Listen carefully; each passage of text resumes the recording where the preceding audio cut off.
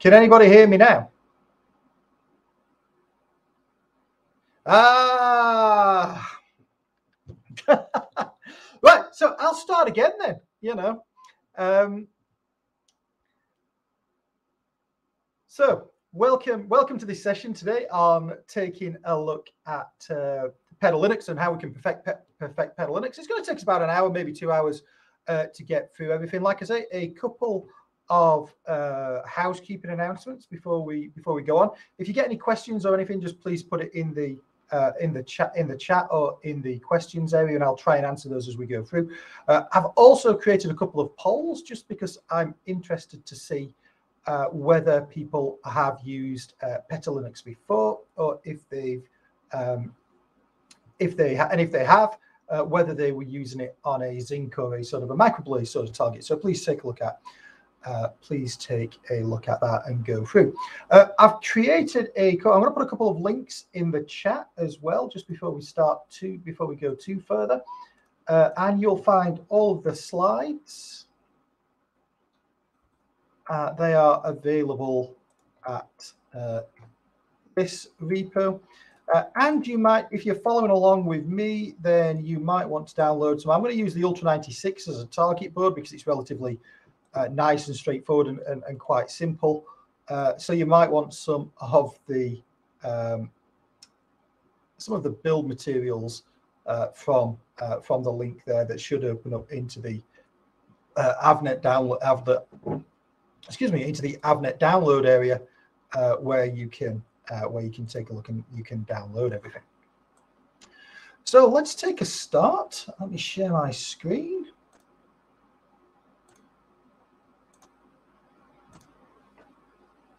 And hopefully you'll be able to. Hopefully you can see my presentation now.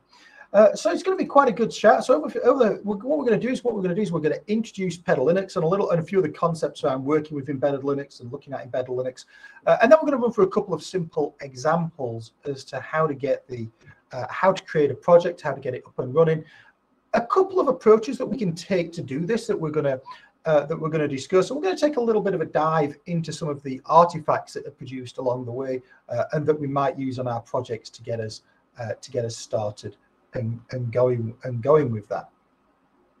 So I guess the first thing to say really is that this is what we're going to take a look through. We're going to take a look through introduction. We're going to take a look at what the processing in AMD Xilinx devices are. Then we're going to take a little bit of a look at what PetaLinux is, the relationship to Yocto, which I think is very important. Device trees. I think device trees are something that we struggle with quite often. So we're going to take a look at device trees, and we're going to explain a little bit about those device trees as well. And then we're going to take a look at the board support package, which, if you're familiar with the Zinc environment and the MPSoC or the Vitis environment for the bare metal approaches, is slightly different, but it's a very powerful, very important way to work with these systems. And then we're going to take a look through a simple lab where we're just going to create some applications. And I'm going to show you a few things that we can do with the Ultra 96 and with PetaLinux. Like I say, as we go through, if you get any questions, then please just shout out and let me know. So to get started, we've got to take a look at processing. So processing our FPGAs is, it's not new. We've had it for a long time. I remember starting way back when I started back in around 2000, and I remember in the early 2000s working with the Vertex 2 Pros and the Power PCs that are in there. Of course, we've been on this journey for a long time now. We've moved on to the Zinc, where we were essentially the FPGA is an addition to the processor system. The processor system really is the master and the control of it, and the FPGA is the sort of the acceleration core.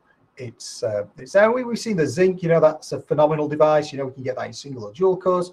We have the of course then that evolved into the ultra scale Zinc. With the MPSoC, with the quad core A53s, and then in the last few years we've begun to see Versal as well with the dual core A72s.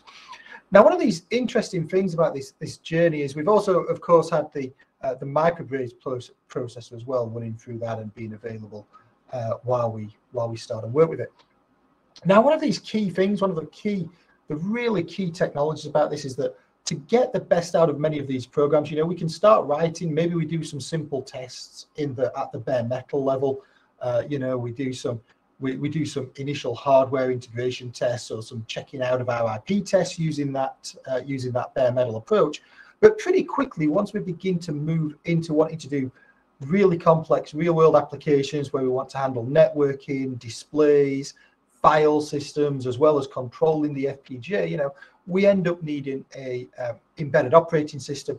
And for the Zinc world and the Xilinx world, that for a lot of people becomes the PetaLinux environment, which is what we're going to be talking about today.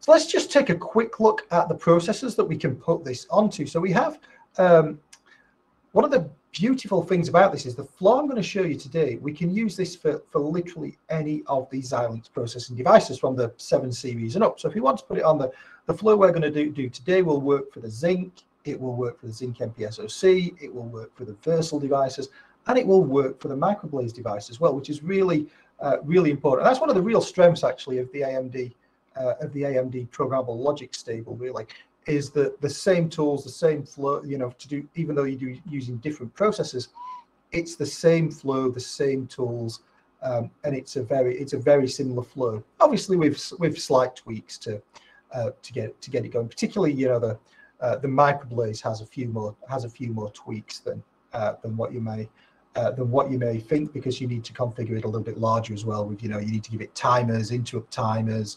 Configure it to have the MMU in it and things like that. But at its heart, the Microblaze, it's a soft-core processor. It sits in our FPGA, in our programmable logic, and we can scale this from being a very small micro to being a very large microprocessor that'll run a very capable microprocessor that will run Linux for us. And we did previously, maybe a couple of months ago, we did one of our most popular webinars that we've ever done on mastering Microblaze and how to get Microblaze up and running. So if you're thinking about using Microblaze, then please take a look at that, and you'll be able to see how you could create that Microblaze solution. When it comes to running PetaLinux on here, we can do that, and we can do that quite easily. I'm not going to demonstrate it today, but literally every bit of the flow that we do, from exporting with Vivado to creating the PetaLinux project to downloading and testing, is identical for the Microblaze, which is really one of the more important things. Where we typically tend to run these processors, though, really where we typically tend to use an embedded operating system such as Linux, is really in the hardcore SoC. So it's more traditionally in the ARM cores, in the A9s, in the A53s, and now in the A72s. And that's because really these systems are designed not to run bare metal, but they're really designed, they're application class processors. They're designed to be running some high level operating system, such as embedded Linux. And it's one of the key elements that allows us to do that, to really scale, and like I say, do easy things such as interfacing file systems and such like. So we have the Zinc. If you're not familiar with this, this is a dual core or a single core Cortex A9, and we obviously have DDR. We have a DDR interface as well in there to give us the ability to run the applications from as well. Standard interfacing, we've got a lot of peripherals in there. We've got USB, gigabit Ethernet, UART, I2C, CAN, and of course configuration for secure boot. So what's really exciting about this is when we start working with the PetaLinux side of things, when we put that on there, it really opens up that networking, that USB connectivity.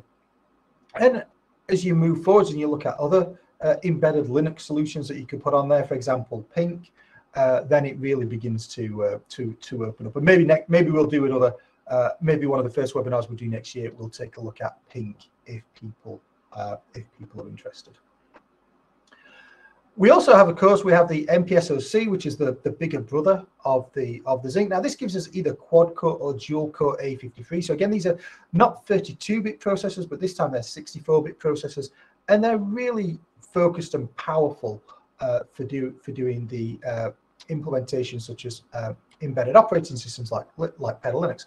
We also have the Mali GPU in there as well, you know, that really, to be able to leverage that, you know, we've really got to be running that high level operating system to be able to get over and do it. We have, of course, we have the real-time processor unit in there. Not something that we're going to run Linux on, but we might run the we'll run a real-time RTOS on that, such as free RTOS or something like that. It's really flexible program and platform. And then finally, you can tell I'm on a Linux machine, not a Windows machine, because I keep doing the scroll, not the press down. And then finally, we've got the Versal devices, which have been released. You know, these are really like sort of, you know, these are the cutting edge of all programmable devices. They provide us with dual core ARM Cortex A72s. They've also got the dual core ARM Cortex A5. So it's on these Cortex application classes that we're going to be running our PetaLinux, of course. They've got the network on chip, which has got the DDR controllers, but it also gives us some determinism and guaranteed performance across the PS and the PL.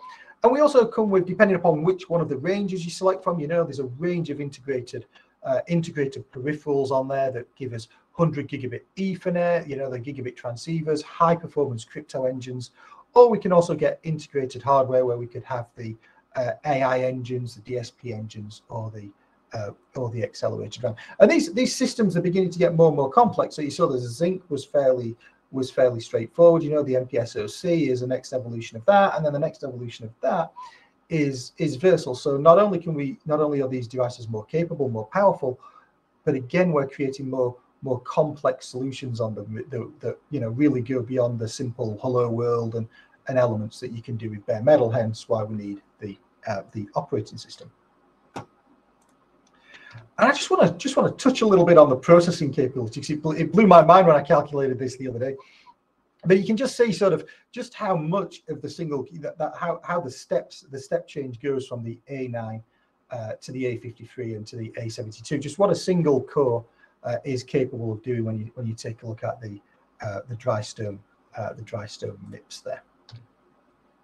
So we always end up with a choice. You know, which one should we use? And I'm not going to dwell too much on this one. But whenever you're creating a solution, you know, we always end up the debate of do we need a hard processor? Do we need a Zinc? Do we need a Versal? Do we need a Zinc MPSoC? Or can we do it in a microblaze? And here's a little chart to help you work through and customize it. But what we're really here for now, just giving a little bit of an introduction, just to make sure everybody's on the same page as with the Zinc and the terminology, is what we're really here to do is talk about PetaLinux. Now, PetaLinux is something that's really been quite interesting to me, and embedded Linux has been quite interesting to me in general. It's something, you know, I'm a traditional FPGA developer. So as we've gone through this journey, I've gone from having to learn about how to, you know, learning FPGA development to starting working with Zincs and learning about the PSPL co-design and brushing up my C skills to write embedded C and working out the bare metal to learning about how to use PetaLinux and device trees and kernel drivers and applications and file systems and all the things that I never thought as an FPGA engineer I'd end up knowing quite a lot about. But it turns out actually it's relatively straightforward and relatively easy to get up and going. So really, let's just take a quick look. You know, I mean, obviously, I'm sure we're all aware that, you know, Linux was created as a free version of Unix for the x86 actually at the time by Linus Torvalds in 1991.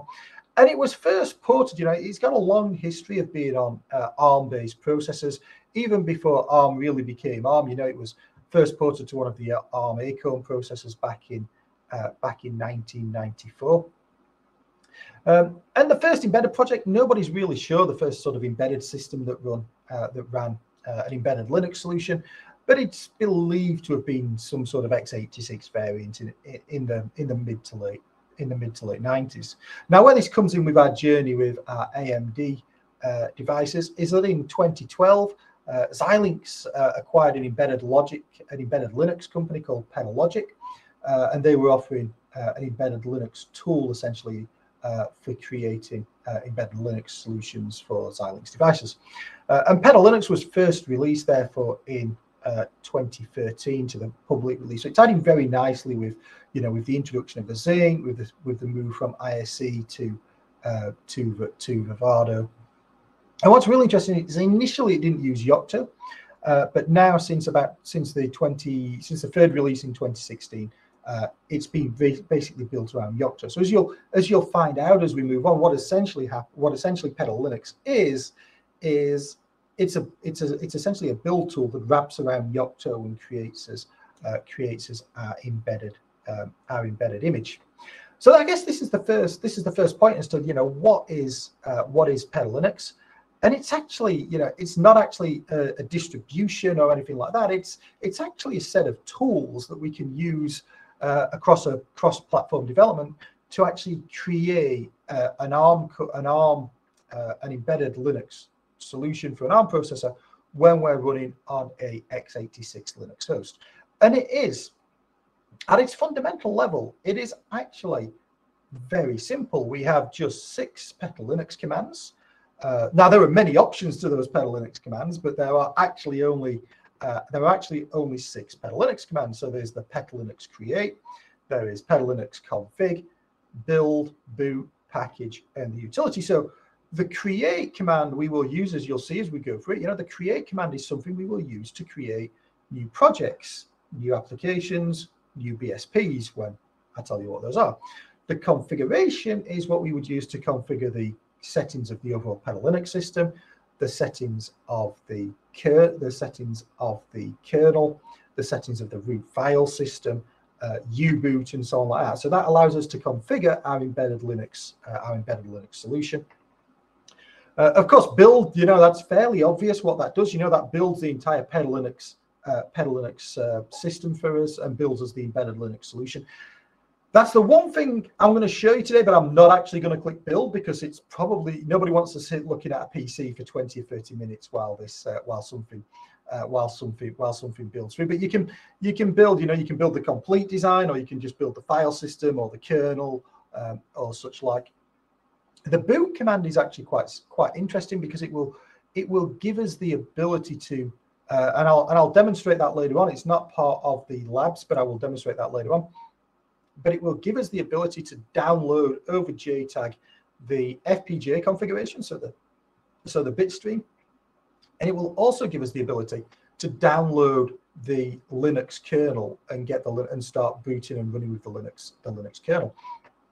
Now you can also do that if you want to. There's a Xilinx provide an emulator as well called QEMU, which stands for Quick Emulator, and using that PetaLinux boot command, we can actually boot into a QEMU type environment, and we can use our x86 Linux machine to emulate the ARM processors, and to execute and to load the applications and the operating systems that and the files that we've just created as part of it. The package is used to help us create the boot elements of the device. So we can create the boot.bin, but we can also create things such as BSPs. I've mentioned them a couple of times now, and we will talk about them a little more in a little time. But we can create those using the Xilinx PetaLinux platform. And then the utility is it's one of the least used commands. In fact, I'm struggling to think of a time when I've actually used the PetaLinux utility command. But it gives you the ability to do things sort of upgrade between projects. So if you created a project in 2020.1 and you need to upgrade it to 2020.2, then the util element will help you do that also. So the build system it's a build system. It's very simple, and unlike other embedded Linux solutions, where if you were just developing these for a processor, for example, where it's known what peripherals you might be using, or it's easy to configure what peripherals you might be using. When we're developing for a programmable logic-based solution, we also have to consider that all of the logic that goes into the PL, we don't really, the operating system doesn't know about it, and every time we recreate the system or we rebuild a system, every time we do that, we might have different peripherals attached to it. They're always going to be attached over AXI, but what we may have, we may have DMA engines, or we may have AXI Lite things, and so there's a range of applications that we're going to that we might put on there and create.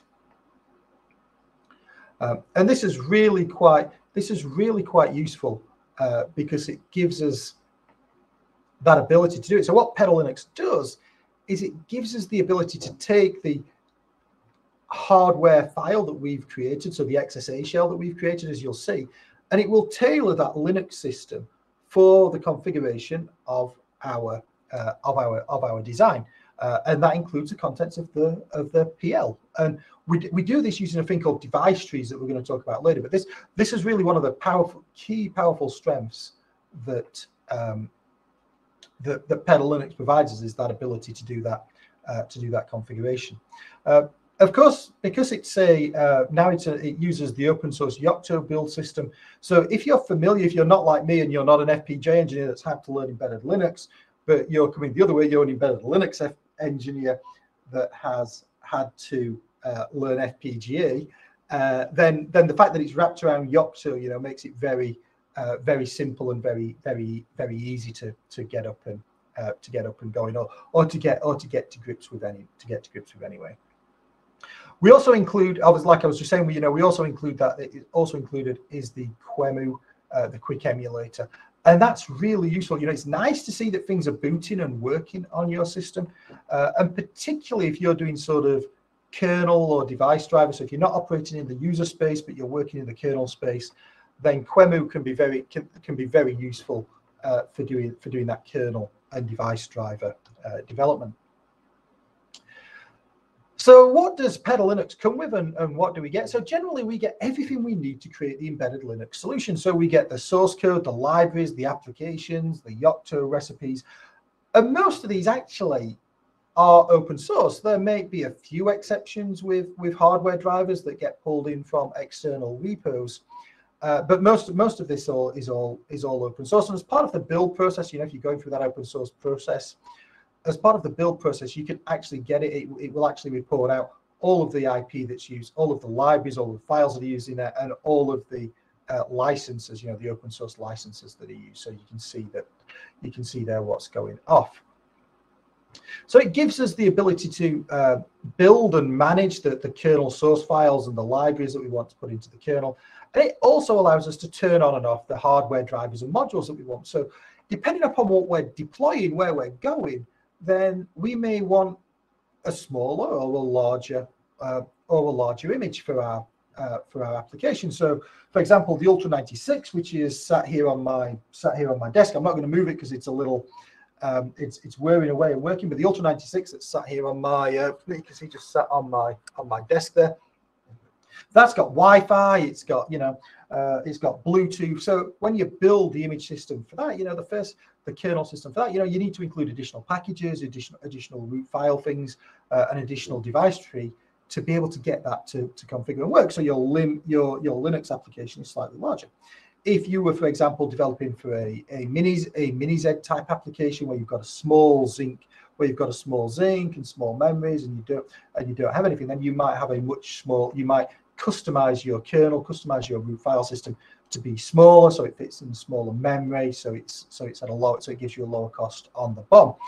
And that's a nice thing about this, is that we can include and scale up as we want. What I tend to normally do, as you'll see as we work through and get to this later on, but what I tend to normally do is my first image is actually a very small image, and I create it such that the file system is a RAM-based file system, so it's all included in the kernel. And I just want to check that the system boots, the system comes up, and that I can see all of the things that I think I can see. And then once I'm happy with that, I then go away and start working on and adding the additional drivers, the additional and moving across to a non-volatile RAM file system on there. So it gives us all of the things that we need in our Xilinx world. So it allows us to configure the kernel source and the libraries specifically for the processes that we're running on. It picks up all of the hardware drivers and the modules that are needed to work with the IP that we've put in the programmable logic, which is really important. But then, of course, the main benefit as well is it's embedded Linux. So we can pick up all of the traditional Linux applications and utilities that we might want to add into our design. And beyond that, of course, because we're using Yocto, if you want to go even further, then we can take additional do additional things beyond what AMD Xilinx have. If you want to take a look at the link there, like I say, the files have all been shared in the chat window. But if you want to take a look there, you can see a complete list of what's included in the PetaLinux window. There. So what do we get with this? So when we think about let's think about a Zinc or Zinc MPSoC type system for the moment. And when we want to boot one of these, normally we need a first stage bootloader, normally to get the processor initially configured for what we want to do next with it. Obviously, the first stage bootloader, for security reasons, runs from the on-chip memory that's there in the device, and that on-chip memory is actually not large enough to host a full sort of boot system, a full bootloader that's going to load something such as an embedded operating system, like embedded Linux. So the first stage bootloader, we'll get the first stage bootloader when we create our PetaLinux project, as you'll see in a little while. We get the first stage bootloader. We will also get any ARM trusted firmware that's needed, so any of the trust zone software that's needed to go in there. But because of that first stage bootloader is relatively limited in size, we also get a second stage bootloader called U-boot. Now it's actually U-boot that will actually go away and run and load in the applicate, that will load in the kernel and start the application running. But all this is automatically generated for us when we just type in PetaLinux build. So somebody was asking me a question about the slides not moving. I'm on slide 15, so you should be able to see my mouse moving about. Interesting. I don't know if anybody else sees that, but I see. Yeah, it says C15. So maybe there's a little lag in your system there. So it gives us all of that initial bootloader to get us up and running. If with our Vivado hardware design, and I've purposely not included much on Vivado in this one. We might open it, we might not, but it takes that XSA from Vivado, and it builds through all of the device drivers that are needed in Vivado needed by the IP that are in Vivado to work with PetaLinux. So it's going to give us all of those device drivers, and it's going to include that in the kernel for us. And it's going to import the design into it as well. So it's going to take the bit file and pull that into the PetaLinux build attributes that are going to get provided to you, because it's going to give you a boot.bin file that's got the first stage bootloader. It's got the trusted firmware, the FSBL, and it has the bit in there as well to program it up. So it's going to give you everything that we need. So if we're using later than 2018.3, and today we're going to be using 2022.1 with a slight modification for the demo on the Ultra 96, because the latest build that's been released for that seems stable is 2020.1. But it works, it gives us a Linux kernel version 4.14. And the great thing about it is obviously because we've got these multi-processors, in the Zinc we've got 2 processors, in the MPSoC we've got 4 quad cores, in the Versal we've got 2. This is doing symmetric multiprocessing, so it's balanced. It's using all of the processors to give us the processing that we want, and it's controlled, and it's automatic. We don't have to worry about it. The operating system's doing that. If we want to, we can, when we configure the system, we can configure it to use fewer processors, maybe only 1 processor. If we wanted to do a system such as OpenAMP, that would be a way forward, and we could do that, and then just configure so many processors to run the Linux application, and another one to run, for example, a bare metal or a FreeRTOS application. Now we do get a lot of information for this, and it is quite a detailed solution. So if you want to really learn about it all, user guide 1144 really is the sort of the master master reference for anything that we're doing with PetaLinux. So whenever you start doing this, if you open that link there, if you download the slides that I've put on the GitHub, download those slides, open that link there, and that's really going to be quite useful to you, not only to help you get the tools installed and get up and running and make sure you've got all the prerequisites, but actually get you running through and making sure that you have everything you need and you can work with all the commands to get up and going on that. So PetaLinux forms part of this ecosystem that we're talking about. And actually, you know, we've got the SDSOC on there, but that should be Vitus. But Vitus, you know, it replaces Vitus. It works with Vitus, with Vivado, and it gives us a nice, complete debugging environment. So it's an interesting element, you know, that comes along, and we get, you know, so we get a lot of implementation and a lot of sources. So, for example, so where everything comes from in our PetaLinux distribution, you know, we get the U-boot, the kernel image, and the Zen hypervisors. If you're using it, we get that from kernel.org, plus the AMD Xilinx patches, like you would expect, you know. And to do that, to test that and prove that, you know, Xilinx AMD, they do test on reference designs and on their silicon to make sure that it's good, and they give you a host of documentation with it. The file system comes from, you know, generally the Yocto community base, and that's also tested with the Xilinx software and features. And then the bug fixes are fixed in the next Yocto release. And because both are open source based, you know, there's a lot of support, a lot of information available out there in the community that can help you create your first embedded Linux solution and get working with it. So like I say, today we're going to be working with the Ultra 96. It's going to be my target board of choice, just because it gives me a few examples, and there's a few build artifacts that we can use to identify what's going on. But like I say, whatever board you've got, you can try this and work with this on.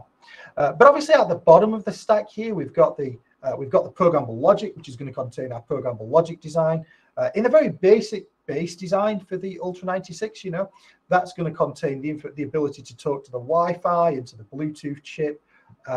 It's going to have obviously it's got the ARM Cortex A53s, the GPUs, the RPUs, as we were talking about, and then sat on top of that, you know, the PetaLinux solution is going to give us the first stage bootloader, the trusted firmware, the U-boot solution, and then finally the Linux solution that's running on top of there also. So it's quite a comprehensive process that we go through to get this up and running.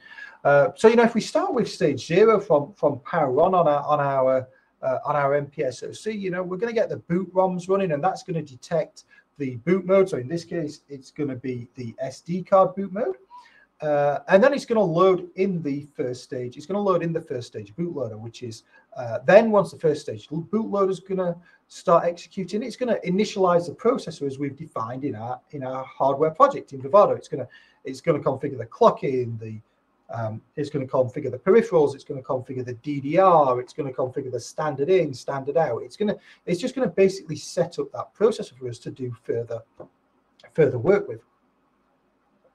Once we've got that, it's going to then execute the second stage bootloader. And that's going to, essentially, that bootloader is going to load the kernel. So that's going to take that bootloader is what's going to load the kernel. It's going to pass the boot arguments. And it's also going to pass the device tree. Now, I've mentioned the device tree a few times, and we're going to talk about that in a little while. But the device tree is what configures the what tells the kernel what peripherals it has connected to it. So without having to recompile the kernel every time, the device tree, you can modify the device tree and say, we provided the drivers installed, and say we have a UART, or we have a SPI, or we have I2C, or we have Ethernet or USB.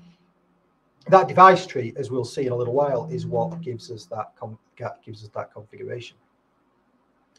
Once U-boot's doing this, it's loading. It's going to then pass off to the Linux kernel, and that Linux kernel is going to initialize all the system hardware that it's been told about by the device tree. So it's going to go away. It's going to see all the peripherals that the device tree said they're at. It's going to find the addresses that they're at. It's going to go away and get the drivers. It's going to come back. It's going to bind those drivers initialize the hardware, and then it's going to mount the root file system. Now, in many cases, that root file system is also going to be on the SD card on another partition. If it's a non-volatile root file system, if it's a RAM-based root file system, it's gonna put it in the RAM, obviously. And then once the file system's mounted, it's going to go through its initialization, the login prompt, and then the startup scripts are going to run to bring up the system. And it's at that point that we can really log in and see what's going off. So PetaLinux is great because, as I said earlier on, one of the things about it is it gives us this multitasking capability, because we can it's all interrupt driven. It's doing symmetric multiprocessing, so it's loading tasks onto processors and stopping them, starting them as needed. And it gives us the best utilization of those 4 cores without us having to directly, as engineers, get in there and manage it. So it gives us a really nice sort of near real-time operating performance on the Zing. It's fast because obviously we've got 4 64-bit cores. Now it's nowhere near as fast as the programmable logic, but it's still fast. It's still quite responsive. You can drive a desktop out of it if you want to. A lightweight desktop. And that will work. It's fast, but it's not obviously it's not a real-time operating system. If you need a real-time operating system, then we need to look at what's there in the R5 cores, and we need to put them in there. But that brings us back to an interesting point, because one of the things that we need to do with these systems such as PetaLinux, when we've got the APU running an embedded Linux solution, we've got the R5 over here running something, we've got another processor that we created in the microblaze in the programmable logic, and we want all these to be able to communicate and pass messages together. And inter-processor communications, actually, at times it can be quite challenging, because maybe you want to send messages between each other. Maybe you want these processors want to share system resources. So maybe the APU and the RPU, they want to both drive the same GPIO or the same UART at some point in time, depending upon what your system is, or maybe a microblaze does. So within these multiprocessor systems, it can be quite challenging. We can use mutexes and spin locks and things like that. But one of the best ways to do the communication between these different types of processors is to use a framework called OpenAMP, which stands for Open Asymmetric Multiprocessing. So asymmetric multiprocessing is when you have different types of operating system in there. So Linux, the Linux that are running on the 4 quad cores, that's a symmetric multiprocessing, because all of the cores are running the same operating system. But if you run between the A53 and the R5, where one's running Linux and one's running real RTOS, for example, that's asymmetric because they're both running different operating systems. But OpenAMP gives you the ability to communicate between those different. It's an open source framework, and it gives you the ability to communicate between those two cores and to send messages. And actually, the application processor is the master of it all, so you can actually start and stop and do full lifecycle management as well. And again, if we want to do that, we can configure that in our PetaLinux solution.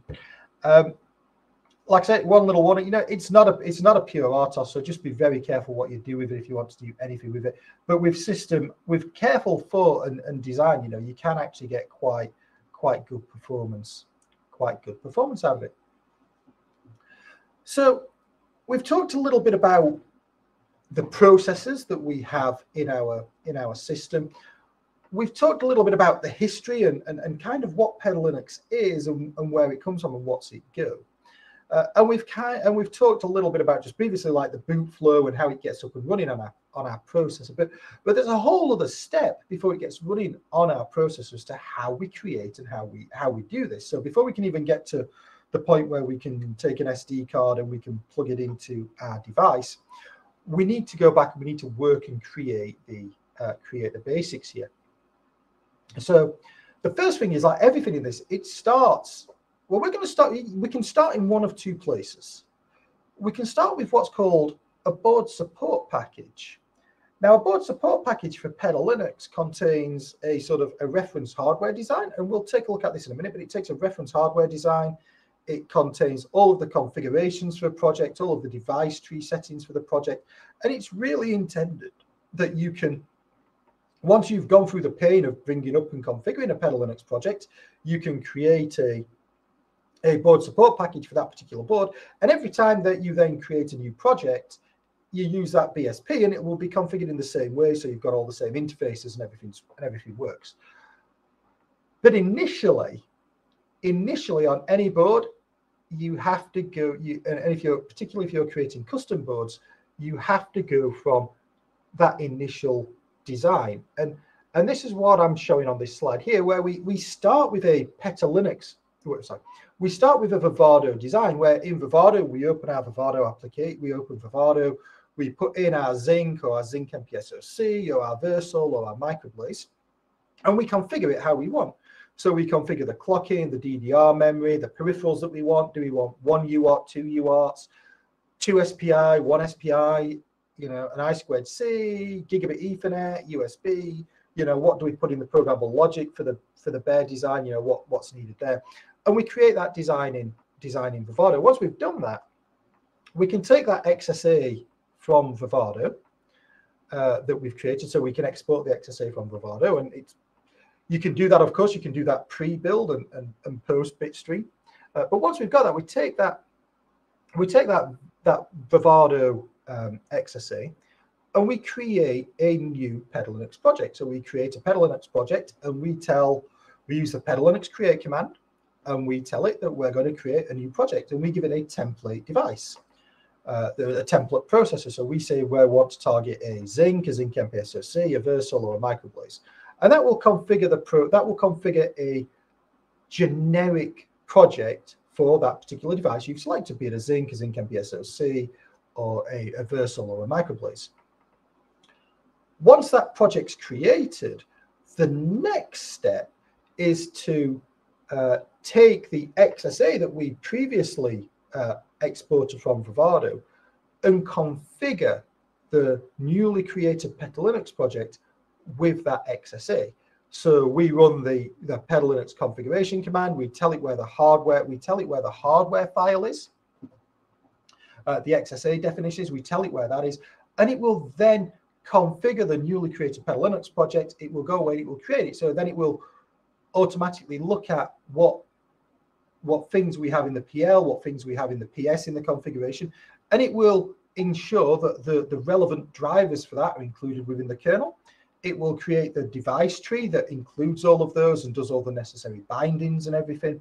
And then it will give us the basic configuration of the project for our target application. There might be cases where, and we'll talk about it in a couple of slides' time, there might be cases then where we want to do some additional configuration. So we might want to include additional packages, additional applications, or things like that. Or we might want to update the device tree to include things that Vivado doesn't know about. So, for example, if you're working with a USB PHY or an Ethernet PHY, because that's outside of the scope of Vivado, it doesn't know what it is. So manually, we need to edit the device trees to put that in there. But we can do that, and we'll talk about that in a little while. But once you've done that configuration, the next stage then is to build it. And once we build it, it goes away and it builds the kernel, the root file system. It takes depending upon the power of your machine, it takes a little while, of course. Once that's been built, we can do the package option if we want to, so we can create those boot files, those boot file references to allow us to get started. Or we can, if we want to, if we've finally gone through the iterations and we've configured the board just right, we've got our device trees just right, we've got all the basic packages we want, all the basic applications that we want, and we're kind of happy with it, then we can create a BSP at that point in time, and we can give that BSP to other developers on our team to use as their base starting point when they work with this board, which should be really exciting. And then, of course, we want to boot the device as well. It's only when we put the thing onto hardware that we see the final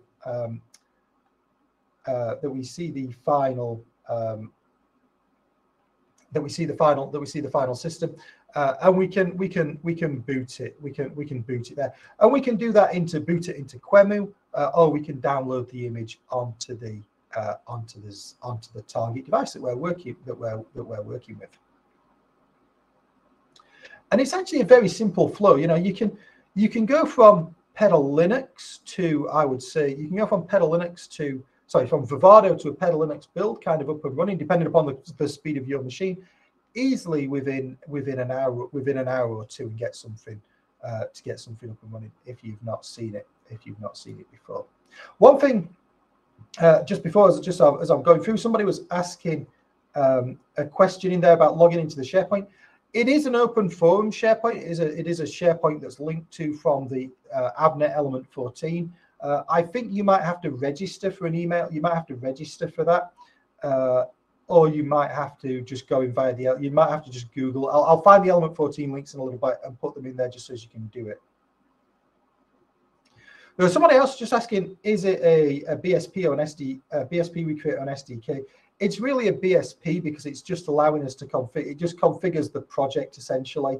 It configures the project for the board that we're working with. You know, for software development, we still really work with the Vitis environment and such like.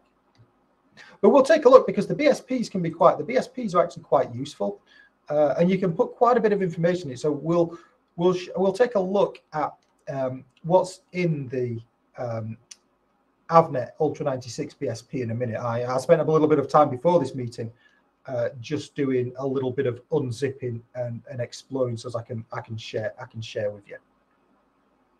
One thing I will mention, actually, just before we move on, is I set a couple of polls up on the polls tab. So I don't know if there's a couple of polls there. If you want to take a look and try and answer them, that would be great. Just to give me some understanding of what people are doing and what people are using. So like I said, PetaLinux, it uses 6 commands. So let's take a look now at the 6 commands in a little bit of depth as to what they are. And we have that first one, the PetaLinux create. And I've mentioned already this before. You know, it allows us to create the project, and that's the most important. That's the most important one, right? We want to create the project. It allows us to create an application. So once we've created a project, we might want to create some C applications or something that we embed into our PetaLinux project and embed them into the file system, such that they come up with us. So we can create that PetaLinux. We can create that PetaLinux project there. We can create the applications.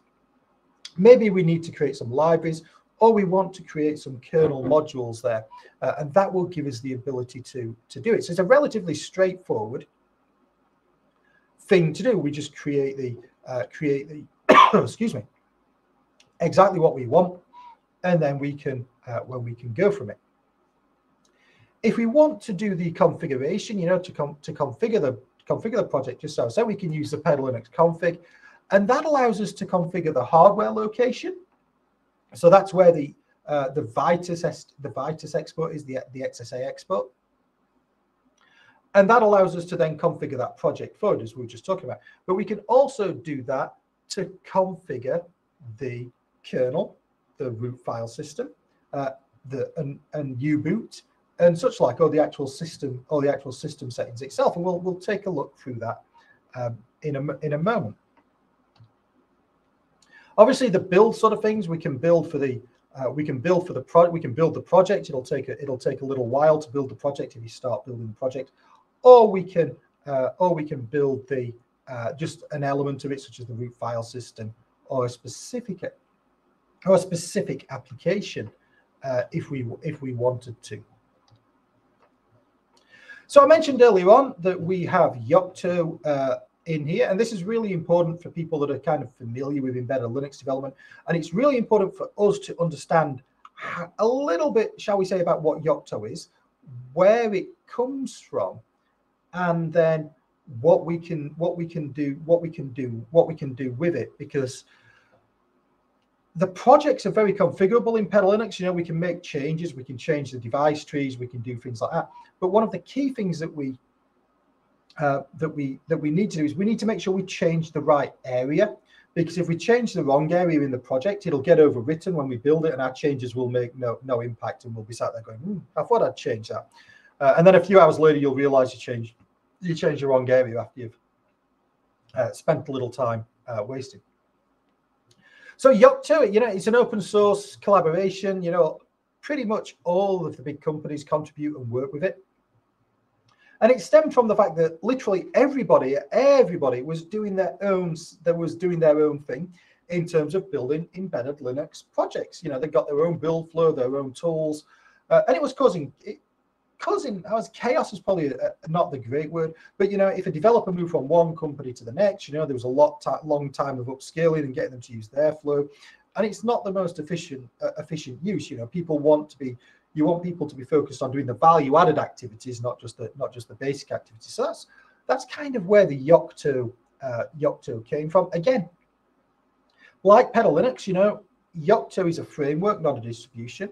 And while we're not going to do it in this class, if anybody's interested, put a thing in the chat, and I'll write a blog or do a tutorial on how to do an actual build just using Yocto and not going anywhere near PetaLinux. I think I have some labs that I've taught on that over the years, so I'd be quite happy to pop that up and share that. But like I say, like PetaLinux, it's a framework, and it allows us to build. It allows people to build their own distributions, and of course, it contains a lot of reference distributions as well. And like I said, literally just about everybody uses Yocto in the embedded Linux world, and since 2018.3, basically PetaLinux puts a wrapper around Yocto, shall we say, and abstracts away the commands and details that you might use for things like bitbake, which is how you build how you do a PetaLinux build.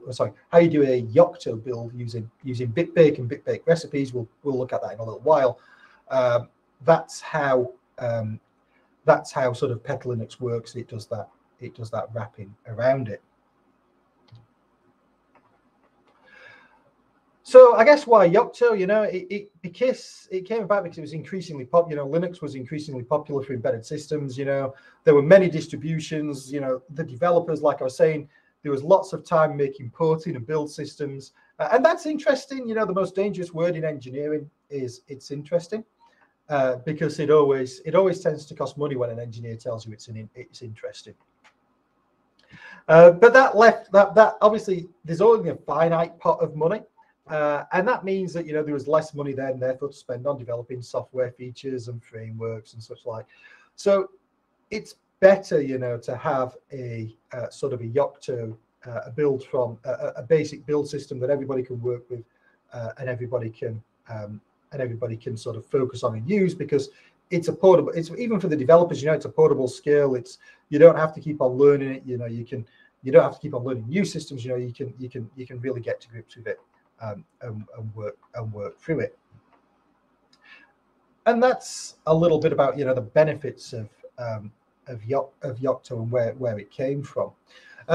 One of the key things about Yocto, though, is it has these layers, and you'll see them called generally you'll see them called meta layers in there, and you can see this diagram on the right there. You've got the very lowest level sort of core there. You've then got the Yocto layer. You've got the board support package layers to configure it. You've got then optional layers going off it, and the layers are all named something. So you'll have like the meta Yocto layer. You'll see a meta Xilinx layer, for example, a meta Xilinx tools layer, for example. And these are important to understand what these layers are, because as the layers go up the stack, for example, you can set commands in a higher layer that will override commands in a lower layer to configure to allow you to configure the system and get it going. So somebody just asked a really interesting question about why do people use Yocto instead of PetaLinux, and that's a really interesting question. I would say the answer is because they're engineers. And because sometimes engineers like to do things slightly differently than what is the standard way.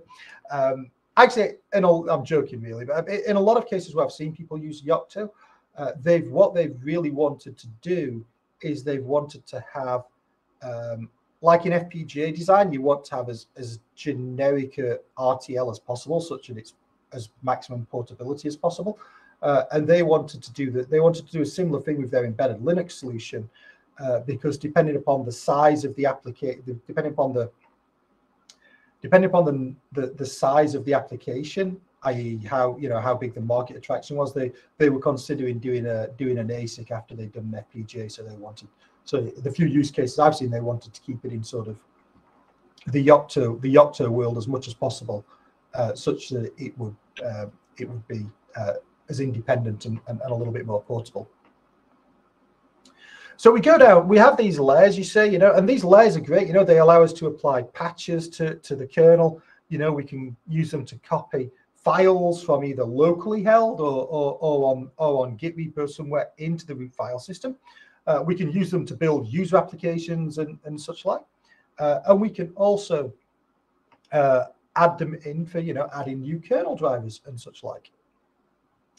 Now, one of the key things, obviously, in PetaLinux is we abstract this away with the, all the Yocto commands are really abstracted away with the PetaLinux build commands or the configuration commands. But importantly, like I said, we need to understand where we fit in the system and what layer we can change. And the layer we can change is what's named as the meta user layer. Now, we can add in other layers if we want to. We can create other layers and add them in. That's easy enough to do. That's easy enough to do. We can do that quite easily.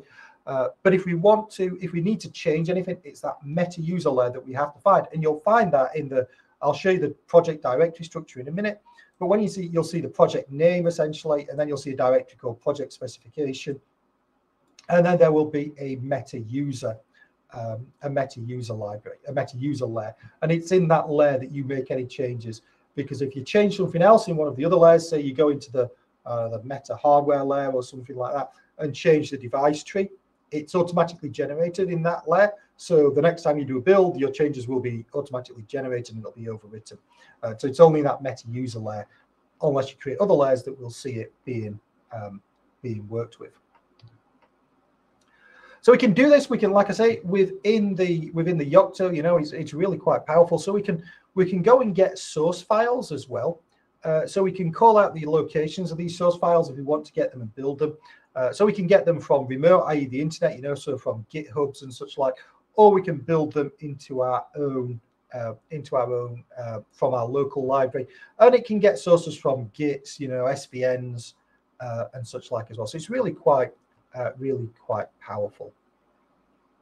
And like I say, PetaLinux, it's really kind of, it's integrated now with that Yocto build system, and it gives us the ability to go away and to create the solution. It allows you to leverage not only your in-house expertise, but also the Yocto community software support as well. And it generates everything we need. From the beginning to the end, it generates the entirety of the system. And if you do it, whether you're going via Yocto or via PetaLinux, it's going to pull down all of the things from the AMD Xilinx Git repo. So it's going to get the trusted firmware, the U-boot, the kernel, the root file system. All that's going to come from those remote locations and be compiled into the operating system files that we need. So if you want to take a look, you can go take a look at the Yocto recipes that AMD Xilinx have, and you can go take a look at the third-party layers as well, and you can go see what layers they've got and take a look. It's really configurable, it's really flexible, and you can have a lot of great fun. You can have a lot of great fun with this. So when it comes to this, what we're going to do is we're going to create, we install PetaLinux on our Linux machine. And when we install it, we'll see this framework across the top. So in green, so you'll see the PetaLinux area, you'll see the tools, the components, the etc, the apps, the MISC, and the Yocto elements of it. The more interesting element to us is what we see under the projects area. So you'll see it will create a project here called My Project. And then under that project, you'll see a number of directories created. So you'll see the components element created. You'll see the images. The images is obviously where the final image is generated. You'll see the build element, which is where all the build resources go, and you'll see the project specification. Under the project specification, you'll see the configuration files, you'll see the hardware description, you'll see the PetaLinux generated layer, so that's a meta layer that PetaLinux has generated, and you'll see the meta user layer. So it's this meta user layer that we can change and we can work with. And under there, you'll see the configuration, the applications. So if you want to create applications, we create them under recipes applications. If you want to create BSP stuff, we create it under recipe BSP. If you want to create device trees or modify the device tree, it comes under the recipe device trees. And again, we can add in recipes for whatever else we would like. So it's really nice. It's really simple. And once you get your head around it, it takes a few minutes to do. And I'll stop showing you death by PowerPoint in a little while, but it's important to understand all this stuff. And we'll delve into a project and looking at a project hierarchy going off. And I'll show you a couple of ways that we can do that project. So we've got, like I say, we've got the apps, the BSP. You know, if we've got Wi-Fi networking, you know, so Wi-Fi or networking, you know, that might be under the connectivity recipes. If we've got core things, if we've got kernel patches, etc., you know, they might be under the recipe kernel. If we've got modules, device drivers, they're going to be under the recipes modules. And multimedia, you know, they might be under the multimedia example. So here's a simple example for the mini-Z showing the different layers of what's under the applications, the recipes, the connectivity for the Wi-Fi, and any kernel and such like, and any modules that are included. So Yocto, like I say, Yocto is great, and if you want to take more of a look at it and learn more about it, then take a look at those links and references there. And as a couple of you have asked in the chat, I will create a blog over the next couple of weeks about how to do it from how to do Yocto from scratch on a without PetaLinux. So one of the things that we need to think about, and we've talked about it a little bit, and I've mentioned it several times, is unlike many traditional SOCs, and actually traditional SOCs have this challenge as well, because while they've got fixed I/O and fixed peripherals, you know, they've normally got more peripherals than can be routed out to every I/O, so they also need configuration to show what is configured at what point in time or for that particular application. And there are ways you can do that, you know, and if you think about the Zincs and the Zinc MPSoCs and Versal, you know, we've got large address maps, we've got large memory spaces, we've got interrupts that change, we've got AXI networks that change, peripherals that change, and all that needs to be told to the embedded Linux solution so as it can actually bind the appropriate drivers, it knows where the physical addresses are, it knows what the physical interrupt numbers are, and it can work as a system. And that's a bit of a challenge, really. So I guess you could go with an approach like you see in the bare metal element, where you create like an xparameters.h file and you list everything in there. The downside is this time it's going to be quite a large file, and every time you change the slightest little thing or you change the slightest little element of it, everything would need recompiling. So you'd have to do the entire recompilation to include slight changes, which again is not very efficient to as FPGA engineers. You know, it's not what we want to do. The best approach was actually another industry approach where we created what's called a device tree. Now, a device tree is a textual description of what is connected to the processor.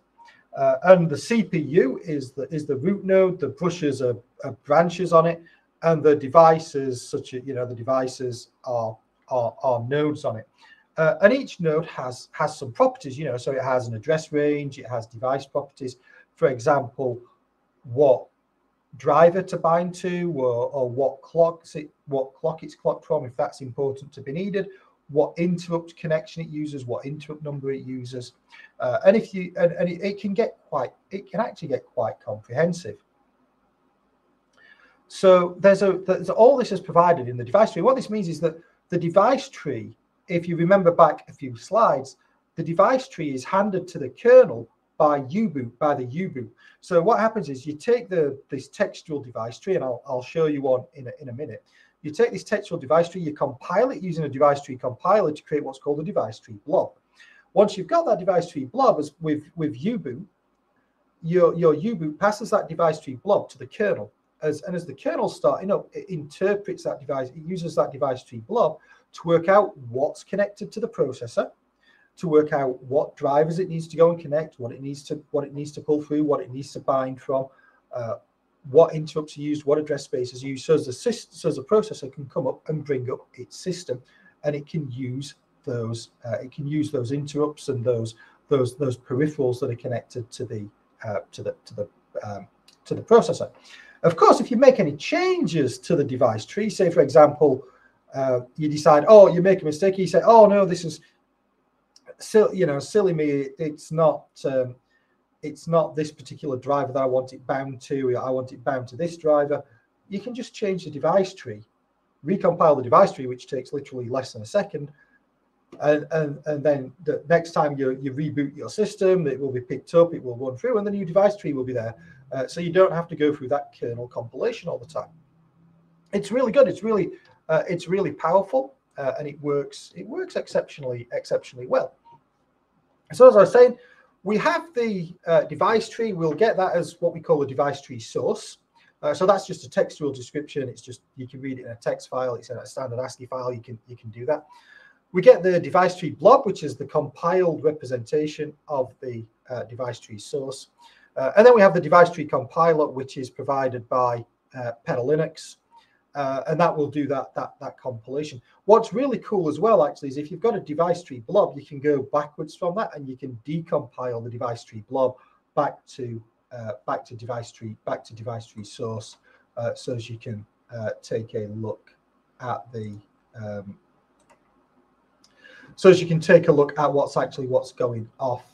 what's going off in there, and see what you've got configured. So if you take a look at a simple device tree structure here, you can see this. Like I said, it's provided to the kernel at boot time. And what you can see here is, for example, we have the SD card at the top. What's most interesting is the AXI here. So we have the AXI0 interface.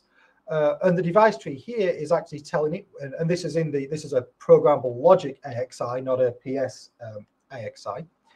And you'll see here, it's telling it what driver it is compatible with. So it's compatible with the Xilinx XPS IIC driver here, which is really cool. But then you can also, because you know the system and what it's connected to on the board, if you want to, you can also then run through and connect in the next. You can then connect in downstream things. So, for example, the Linux kernel can talk to an LIS2DS12 STM device. So, and the drivers there. So, if you update the kernel to say, at this address on I2C channel 5, it's obviously connected to an I2C switch in this instance. On I2C switch channel 5, at this address, you'll find this compatible device, and it can load the drivers for that. And then your software application can pick it up and work with it quite easily and quite quickly. So you're benefiting. It's another benefit of the Linux, really, and the embedded Linux solution is not only do you get all this system, you get everything, a lot of things like like networking and file management systems for free, but you also get to leverage the whole world of sort of connectivity and drivers that exist. So now you don't have to write a driver for this anymore. All you've got to do is just interact with that driver to get it to provide the information that you want from your application. So it accelerates your development time. And down the bottom here as well, we can see a similar thing with the SPI as well, which is really quite important.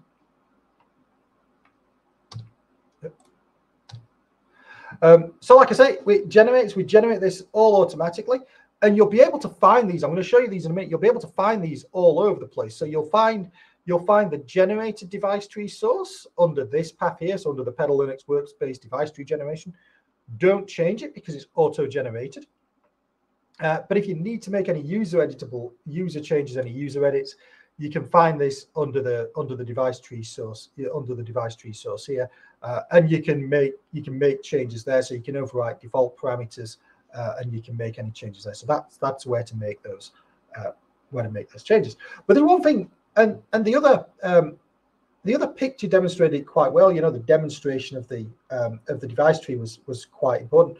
But there's a key point I want to make here about these device trees. And when we export our XSA and when we configure the PetaLinux project, it's only aware of what exists within our Zinc system, or our Zinc MPSoC system.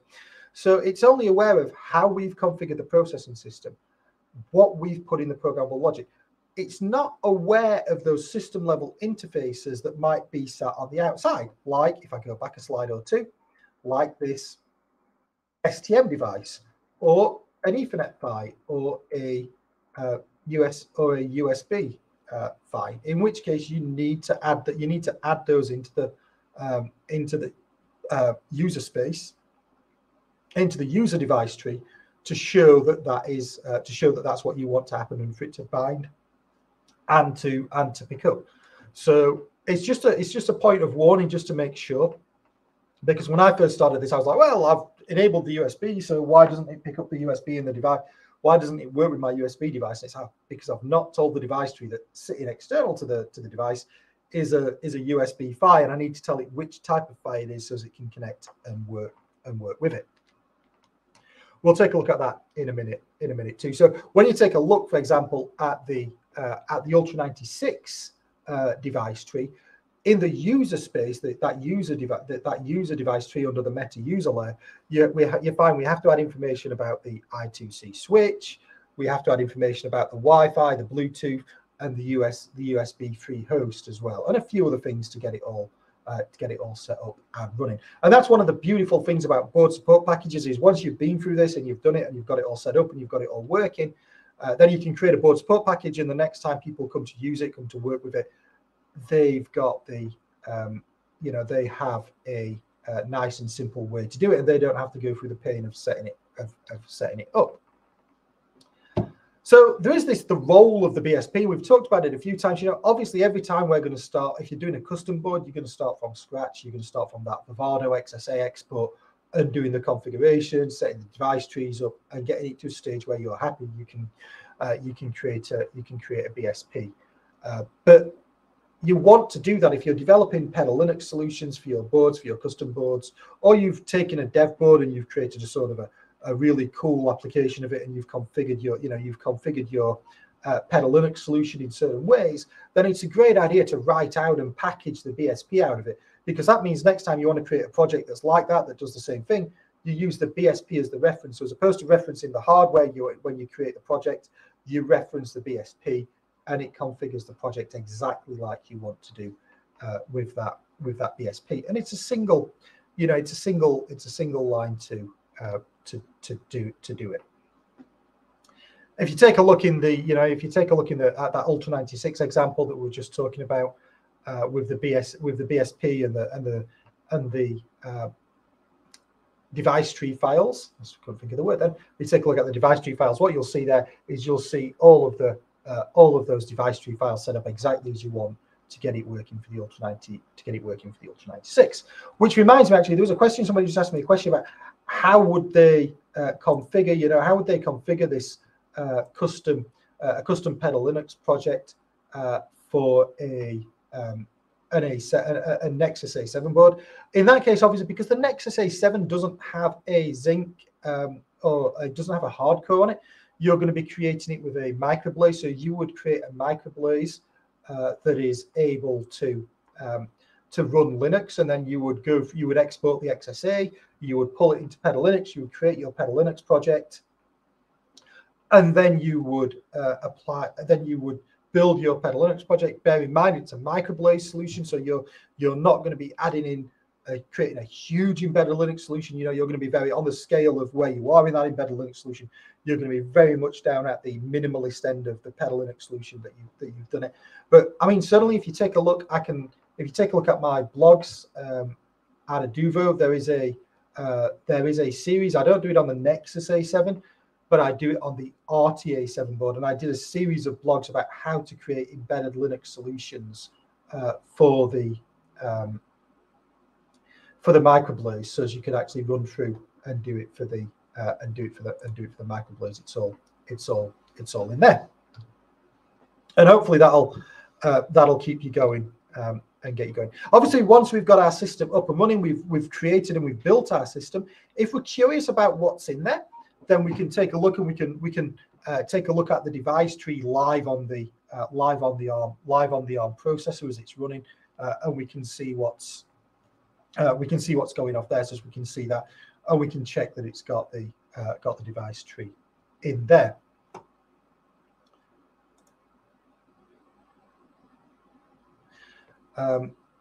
Okay, there's an interesting question which I'll come back to in a second. I've just seen that pop up. So the key concept, of course, obviously with this is the memory management, is the MMU, and that creates in an embedded Linux solution. We work with a virtual address, not the physical address, and because that means that the memory management unit can make sure that everything's safe, everything's secure, nothing's going to sort of crash and conflict with each other. And therefore, each program thinks it is the only program in the CPU. Now we're coming back to the question that somebody was just asking. There's a range of ways that you can interface with your own with IP from PetaLinux. One of the simplest ways is, well, actually, this is not interfacing with IP in the PL. This is interfacing with things like SPI on the outside world. One of the simplest ways is to use the if you're using I2C, if you want to interface with I2C sensors, is to use the I2C dev option. That should be enabled by default in the kernel. Similarly, we can also add in new elements and new functions to that. And one of those we could add in, for example, for the LSM6 DSL sensor would be support for SPI. So we can add in, I think I'll put it down here in a second, maybe not actually, but cut it out. But I'll send stuff. But we can add in the SPI elements of it as well. If you're doing want to interface with your own hardware, then you can use the sysfs type approach to do it. Or if you really want, if you're really feeling brave, you can actually bypass the MMU and go straight to the hardware address if you wanted to in the hardware that from Vivado and do it. I can show you, so I can link some blogs at the end of this. Once I've finished at the end of this and I'm taking more wider questions, I can talk a little bit. I'll link you to some examples for that. So like I say, if we want to add anything, it's not unusual that we want to add in our own system at the end of it. We want to add in our own custom application that's going to run. So we can create that again using the PetaLinux command. That's going to tell you how to create an application, how to create the template, how to do it. Once it does that, not only is it going to give you that C++ sort of file where you can write your C++, it's also going to give you all the bit-baked recipes and everything that are needed by PetaLinux to actually compile that, build it, and integrate it within the file system should you want to as an application. And how it does that, it's going to give you a thing called, we use a thing called bitbake to build it under the hood. So you can see here the PetaLinux command translates to the bitbake PetaLinux user image. And when we do the bitbake, it runs what are called the bitbake recipes. So you'll have seen the recipes apps, recipes PL, recipes DT, and such like. And that's what really the recipe gives the information about how to create that package, what its dependencies are, where its source code resides, whether the source code needs any patches, and then how to compile it. And then once you've done all that compilation and everything, where to actually put it on the final machine. And in this case, a simple example, a simple bitbake recipe, is showing the location of the C file that we want to compile, the make file that defines how to compile that C file, the recipe instructions for where it's to be located once it's done, and then where to install this in the root file system at the end of the the day.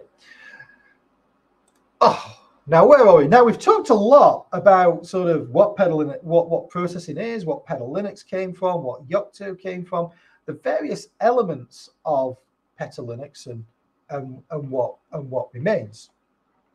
So let's take a little bit of a look now. The Ultra 96 is still up. Let's take a little bit of a look actually now as at what is in some of these attributes that I asked you to download earlier on, and then we'll take a look at creating and modifying a file. So I have under here PetaLinux projects, PetaLinux web. Oh, it was at this level. So earlier on, we talked about downloading the BSP from the AvNet website, and this is the BSP that can be downloaded from the AvNet website, which is here, and I extracted that. So it's a BSP, and it's just a zip file. So if you rename it tar.gz, you can open it, you can extract it, you can do what you want with it. But if we look underneath this, what we'll see is we'll see the elements of the project are the elements of the PetaLinux project. If you remember back to the slides I showed, so you will see the components elements, so the PetaLinux workspace. We'll see the hardware. So under this, as part of this, they've actually included the Vivado design. So you can see here the Vivado project has actually been included in the PetaLinux BSP. Now this is really important because if you want to modify the hardware design that the BSP is based on, you might want to start from working on that from working on the Vivado project that it all came from to make your modifications to. So when you create the BSP, whenever possible, if you can include the hardware, then that's fantastic because it gives everything in a nice tight package, you know, that can be easily shared and easily used. We'll see the pre-built elements. You know, this is where we will see the images for the pre-built images, and you can see all the different types of image artifacts that have been created there. So you can see the trust zone code, you can see the boot.bin, and see the actual kernel image itself, the root file systems, the U-boots and such like. So it's really, so all those boot artifacts are there. And you can see then the project specification layer as well. And you'll see here that you've got the configuration, the hardware description. So AvNet have declared for the Ultra 96, AvNet have declared their own Meta AvNet layer. And under the Meta AvNet layer, of course, they've got a lot of recipes for doing what they need. And then there's, of course, there's the standard sort of BSP user area for doing this. And for making any modifications. So this is where the system user file is that we might edit. Actually, it's not that one, it's that one. And you can see that in this one, there's no edits to be made because they're in the Meta AvNet layer.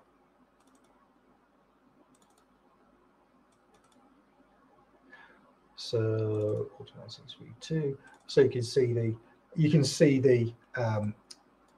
the quite comprehensive, it's actually quite difficult to see, but you can see the user device tree there that's been created to get all the Ultra 96 with its I/O, with its peripherals and everything up and running. Now, this is one of the benefits of the BSP because obviously you wouldn't want to be entering one of these every time you started working with a board and going from scratch. So let's take a look at creating a simple. Let's take a look at creating a simple project, and we can do this one of two ways. I'm going to minimize. I do want to minimize that just to move it onto a different screen. I'll pop that over there. And one of the things we can do is we can create an application. We can go through and we can create an application and see what's doing. Now, in the time to save, essentially to save time, in the best Blue Peter tradition for those that are in the UK, I've created a design in Vivado for the Ultra 96 as it stands, and then we can take a look at it. So under this project,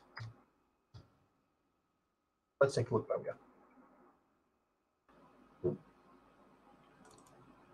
So under here, I've created a project in Vivado. A very, very simple project. It's the most simple project you would ever do. It's literally just configured the processor system on the Ultra 96 for the Ultra 96 board, then generated and the design exported. So what we can do, we can use this as a target application, and we can come in here and we can create a new PetaLinux project for this, where typing on screen live is just going to prove how appalling my typing is. Let's try and make it a little bit bigger so as we can see what's going off there. But so let's do PetaLinux -create. So we're going to create a new application. We're going to do -t. We're going to tell it it's a project that we're creating, and then we're going to do, what's the next command? Actually, we'll create the project against the Ultra 96 BSP. So I'll grab the Ultra 96 BSP, which is this one here, and I'll just put it under there. So we'll create it against that project template, in fact, which will be a little faster. So U96 BSP2, and I guess we hit enter at that point. And you'll see now that it starts creating a project. Hopefully up here, you'll see it creating a create a new project directory, and then we'll take a look through that. Then we'll take a look through that project directory and that project directory structure. While we're waiting on this, if there's any questions or comments, please feel free to throw them in the chat or in the questions area. Hopefully that's running through. Always takes a lot longer, I've noticed, when it's actually on the when you're actually doing a project live. It always takes a lot longer to run through and get something up and running than it does if you're just sat on yourself, just waiting. So let's take a look now at the chat and at the projects. So it's quite interesting to looking at the poll results to see that about sort of 70% of you have used sort of PetaLinux before. What I should have asked is, I'll ask this in a poll: how easy did you find using How easy did you find using PetaLinux?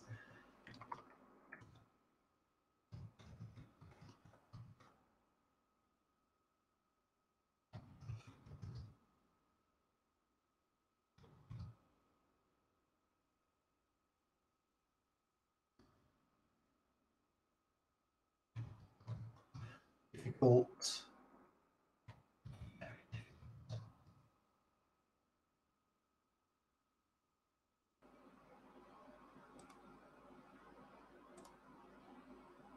So the new poll there, if you want to take a look at that and see if anybody's got any thoughts on how they found PetaLinux to be able to use it. I found it to be really straightforward, to be honest, apart from some of the key things that we have in there. That's really taking its time to create the project. So now we see it's run through, and using this BSP, it's created a project now that we can use to build our system out. So we might want to do some configuration of this. So if we want to do some configuration, we can do petalinux.config.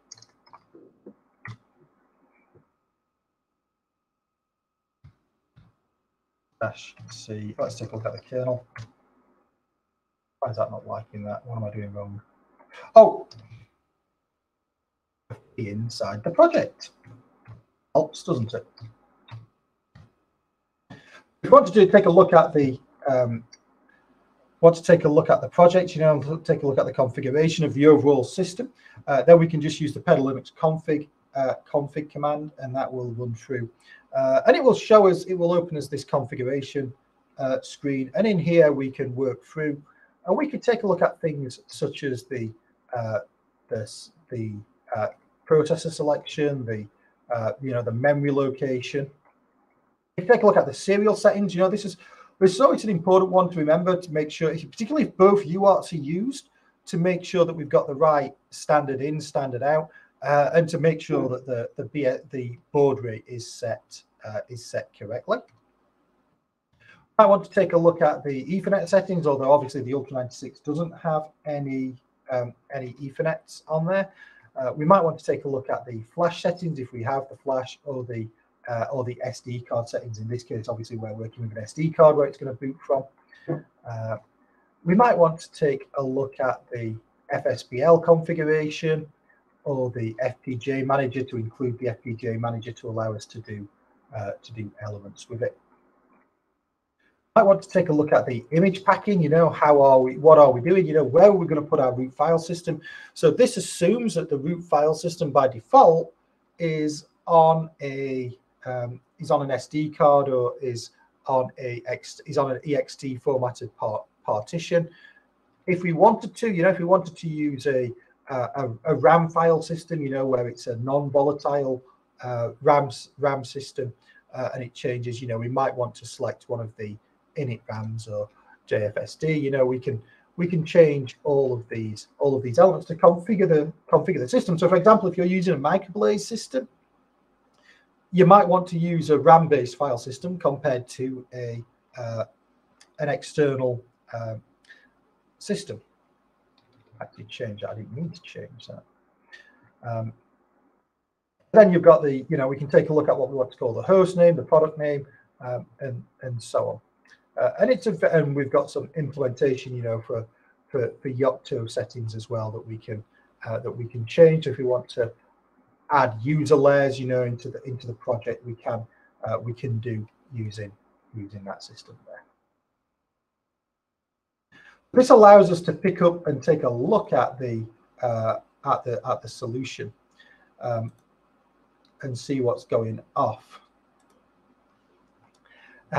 in there. And this is the overall system, for example. So this is the overall PetaLinux system that we've got. Now I don't want to say any settings for that one. What we might want to do is we might want to take a look at what's in the root file system, for example. So let's take a look at the config-c root fs. So this is our file system. So we might want to configure the file system that gets generated and booted in. So we can take a look at the standard sort of thing. So do we want to have, the standard admin things? What do we want to do in terms of audio, benchmarking, even? What do we want to do for the kernel? What do we want to do for networking, and what do we want to do for the WPA supplicant if we're using Wi-Fi, for example? What about power management and any utilities and such like that we might have? We might want to add in specific PetaLinux package groups. So I'm sure many of you have seen some of the projects and the blogs I've done, for example, over the years. But we can you might want to take a look. We might want to include the OpenAMP that we've got, the OpenCV. We might want to use, if we want to create a graphical user interface, a GUI interface, we might want to use Qt. We might want to use Qt.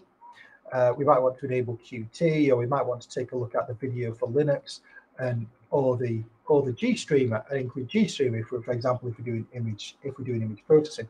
And these are, adding these in is very cool. It's very, but as we're adding these in, our file system is going sort of bigger and bigger and bigger. We might want to take a look at what sort of images we have in there. We might want to, if we've created any user applications, so if we've created our own user application from a BitBake application or something, then we would see this here. So the peek and poke example and the GPIO demo is included here. And then we might want to see any settings and any users that we can add for the extra users, and what groups we want those to be added to. And all this is going to get created when it gets built, and it's going to get added into the file system. And there's quite a lot of things that can be added and built. Similarly, we might want to do the same for the kernel. And the kernel is whereas the root file system is going to give us like the applications that we might want to use, the additional things that be in the file system. The kernel is where we might want to make modifications and configurations to things such as the device drivers that we're using, or making sure that certain things are enabled. So, for example, we recently did a project with the KR260 on a robot on a TurtleBot robot. It used PetaLinux and the KR stack. But the default image for that the default PetaLinux for that image didn't support USB modem type operation. So we had to open the kernel, we had to re-customize the kernel to enable the device drivers to provide the USB modem type capabilities for that. It's a good job this machine is quite quick, so hopefully it will open very quickly and we'll be able to see. This is one of the things with the sort of PetaLinux, it's very command line based and takes a little while to run. So I'm going to show you how to do this. Once you've done this and you've configured it, I mean, we're in a state now that we could type in PetaLinux build, wait an hour, or well, maybe half an hour to an hour, and we would have the images that we could use on our PetaLinux solution and download it onto our device. I did type PetaLinux kernel, didn't I, in this one? I didn't type boot. But this should run through and this should grab everything we need to allow us to open and configure the kernel. This is the reason I did it second. This is the reason I did it last, was because I knew the kernel took a little while to open. So hopefully not too long.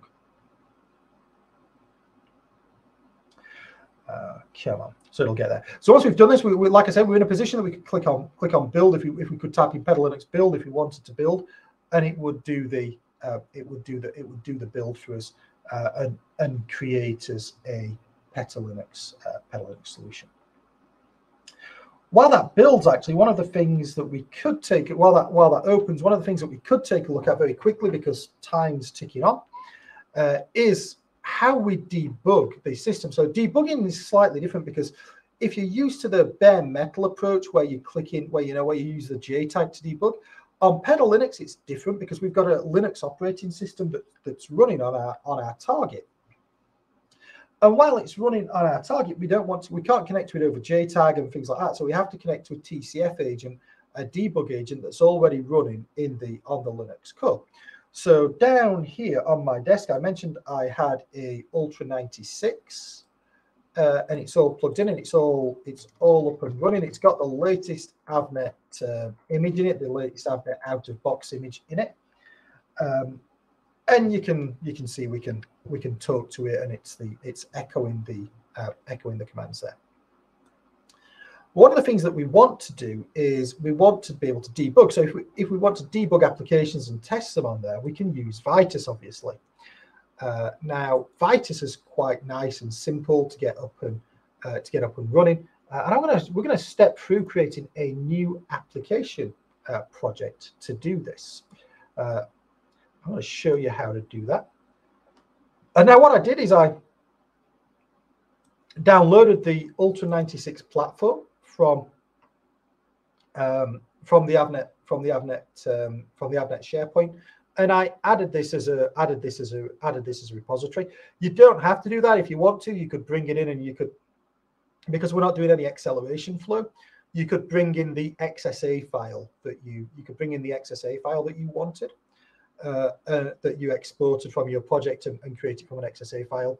I'm just going to run it from the Ultra 96 there. We'll give it a name, test live. And you can see here it's picking it up to run on the A53 cores in a symmetric multiprocessing approach like we were talking about. We've got all that information. That's all good. We'll click on next. It's going to find us some templates. Hopefully it's going to find us a hello world template because that's nice and simple. We could do, if we wanted to, we could take a look at the software acceleration templates. And if anybody's interested in like next year doing a webinar on that, then we'll take a look at that. Just pop something in the chat if that interests you. But for the moment, I'm just going to run a simple hello world application. which is going to be the simplest application ever going. The source file here, it's just going to say hello world. If we click on build, the hammer there, is this still, that's still downloading. You'll see it took about 227 milliseconds to build, didn't take very long to build at all. Now I'm just going to move my camera very slightly, so if you can see, where's my, let me find my Ultra 96, see if I can lift it up. Very cautiously lifted it up. You can see my Ultra 96, maybe just, it's actually got a USB dongle attached to the front, so as the office has got a captive Ethernet, so it can't, captive Wi-Fi, so it can't capture over Wi-Fi. But it has that Wi-Fi, has the Ethernet port fit there. And this is important because when we do the debugging of a Linux application, this is one of the reasons I wanted to show you this, just to wrap this up.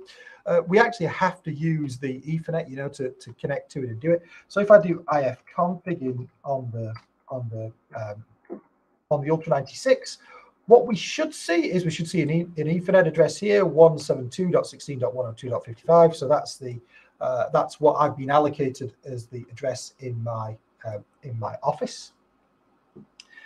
Now, if we want to run this, we can run this on the debug. I don't know if we've got a debug configuration.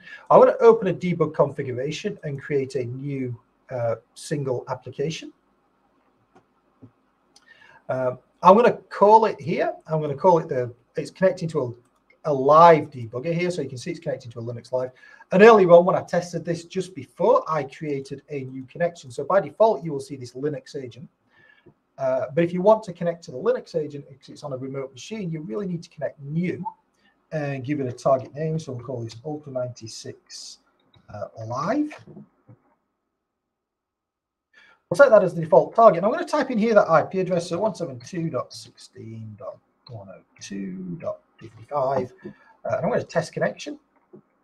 Brilliant. It comes up. I've got a connection on this. And then we've just got a simple thing. Our application is going to get downloaded to this location.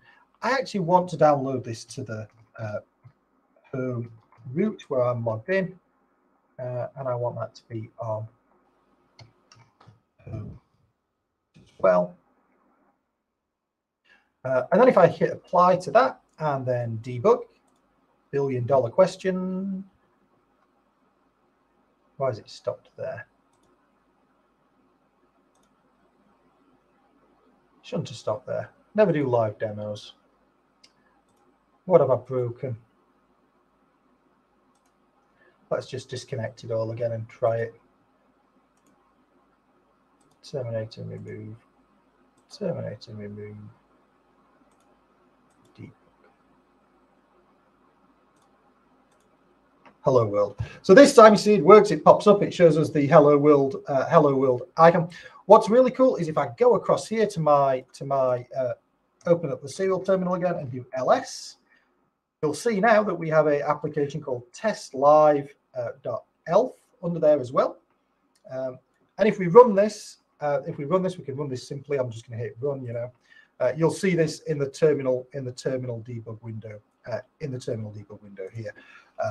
And then if we do, we can still see it. So it's all there and it's all nice and running, and it just shows how we can nicely debug our applications and connect to and debug it. In the meantime, our kernel thing is still downloading and downloading and downloading. So if anybody's got any questions, because we've got about 15 minutes left, so hopefully this will complete before the end.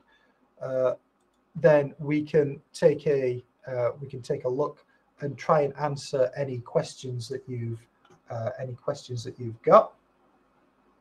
Feel free to just pop them in the chat. I'm just going to take a quick swig because I've been talking for rather a long time now. And so I'm beginning to think of, so here's a question for the audience. You know, I'm beginning to think of what webinars and workshops I'd like to put on next year. So if you've got any ideas that you'd like to see, then please throw them in the chat, and I'll do my best to think about how to create something around them. Obviously, this one will be made available for replay later on this evening via the same link that you've got, or via the website.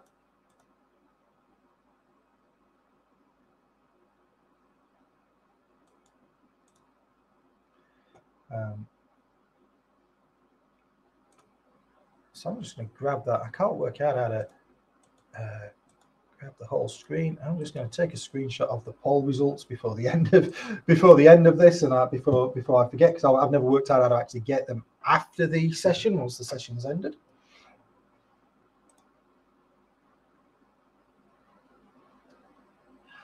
So that's an interesting question. So somebody said, can I briefly talk about PetaLinux development with under a Windows Vitus tool? And to be honest, you have to really develop the kernel, the PetaLinux kernel. You have to develop it on a Linux machine.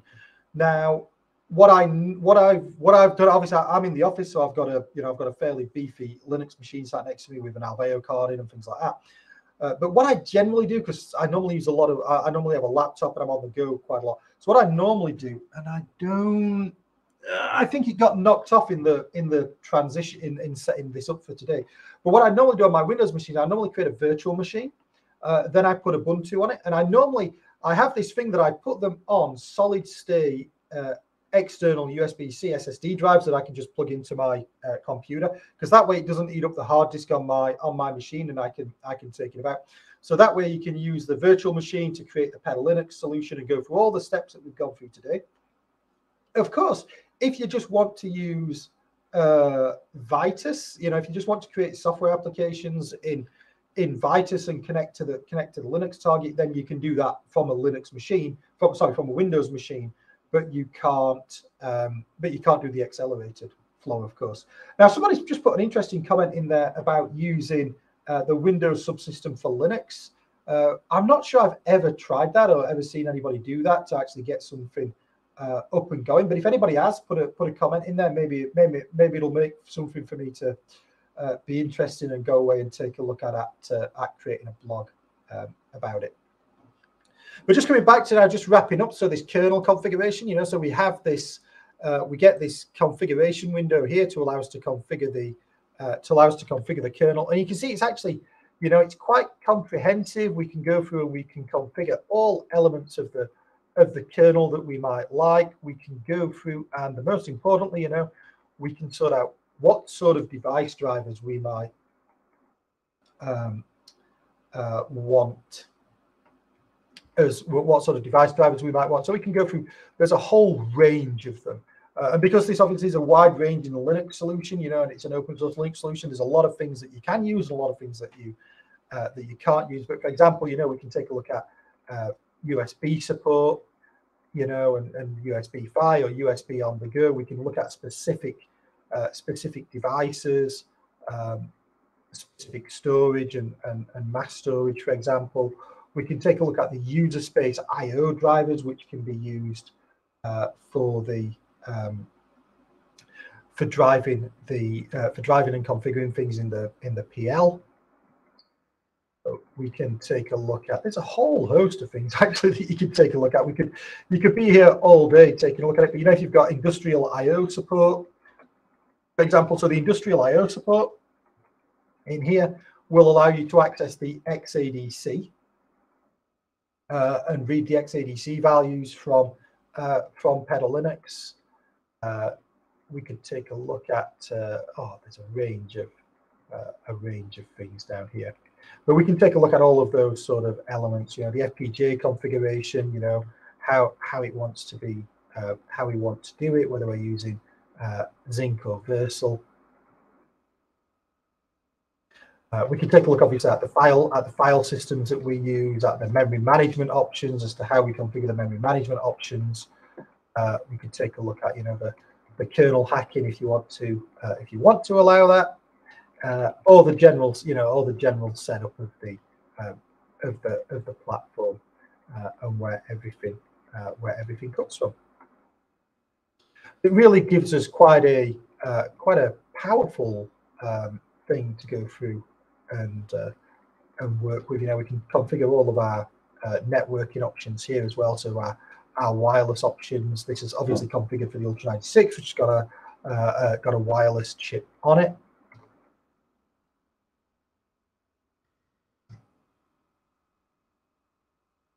Yeah, so that's a really good way of being able to do the configuration. So Christian's just asked a really good question about how to do configuration and version control.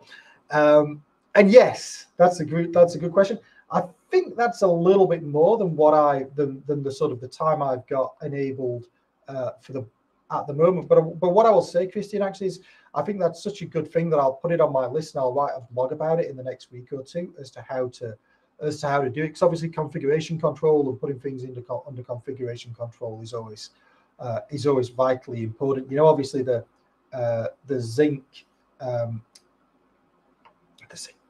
Obviously the BSP, you know, that can be quite useful, but you actually there are key files that you want to configure control, particularly, you know, things like user device trees and things like that, configuration files and everything. So I'll create something around that. It might take me a few weeks. I've got a few other things in the pipeline, but it's definitely on the list because I think it will be quite important. David's just greatly answered about how Xilinx to use DFX as well in there for doing DFX designs, which I think is really sort of flexible and important. And if you've not come across DFX before, you know, I've got a few tutorials on the website that will show you how to do that. Okay, let's take a look. What else have we got in the questions? So someone was asking, once PetaLinux is built, can we log into PetaLinux? Can we see an address map of our Vivado project? You can't quite see. You can see the address map, but not the address map fully. You can see, and let's see if we can do it live here for the last minute or so. You can see, if I pull this up, if I go up a slide or two here, you can see the device tree. So let's do this live on the Ultra 96. It's been running all afternoon, so it's bound to be a little slow now. But let's take a look at proc. Let's cd proc device tree, cd proc.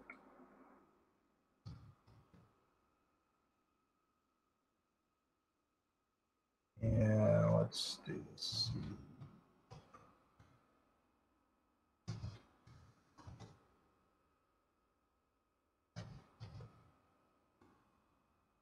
If we take a look at the device tree, and then we can do ls-l. Oh, not lsl. Oh, ls-l. And you can see what elements are added into the. You can see some elements into the device tree there. And if you do, you can do hex dumps. Let's do the one of the. What have we got here? We've got an I2C thing in there. We've got the II, we've got the IO monitor and such like. But you could do a hex dump of the device tree element, and it will tell you the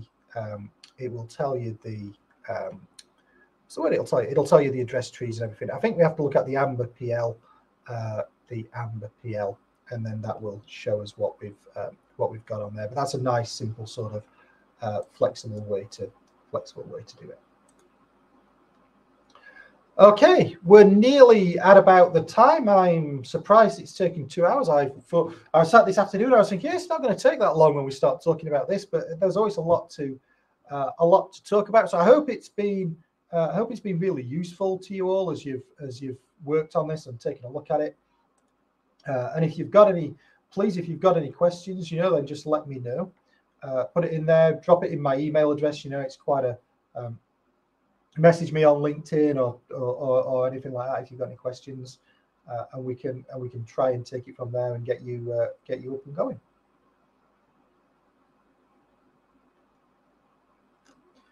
But yeah, let's have a. Oh, look how we get emojis as well. But yeah, if you've got any other thoughts about any other workshops that you'd like for 2023, I can't believe 2022 is nearly over. Then just give us a shout, and we'll take a look and try and think about what we can do.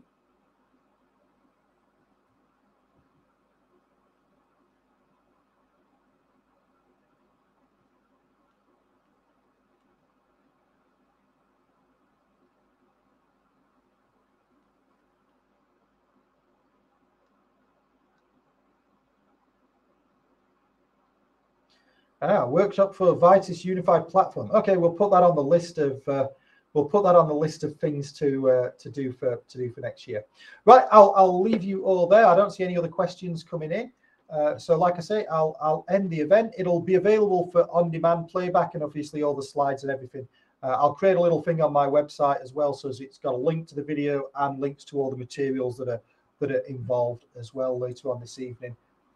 If you want to watch and replay it. But again, thank you very much for attending. I hope it's been useful, and I will speak to you all later. Bye bye.